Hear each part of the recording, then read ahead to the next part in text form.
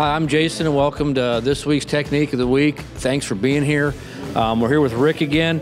We were talking about being able to find the diagonal of a triangle. One way to do that is Pythagorean theorem, a squared plus b squared equals c squared. But Rick, he said this is how, if you want to do it quick, this is the way to do it.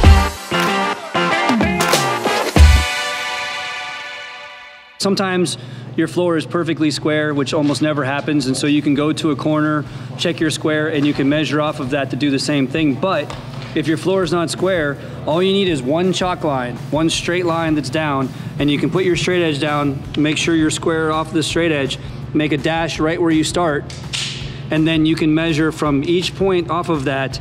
Do I want to know the distance of a 2-foot tile, a 3-foot tile? And you can go both directions and then measure the diagonal, and you'll find your measurement that you need to find center of a tile. Here's a 3-foot, here's a 2.5 foot. So there's one direction. I've already got my mark where I'm going now, so I don't even need this anymore.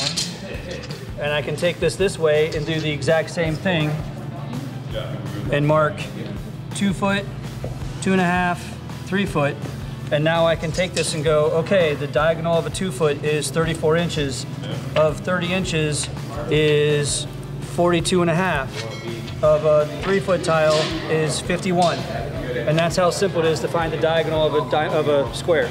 Well, I like that one a lot. That's a good technique. Thanks for joining us this week on Technique of the Week. And remember to, if you can, share these videos. We really appreciate it. It helps us spread the word about Technique of the Week. And if you want to get these every week in your inbox, go to www.techniqueoftheweek.org. Thanks a lot for joining us, and have a good day. So.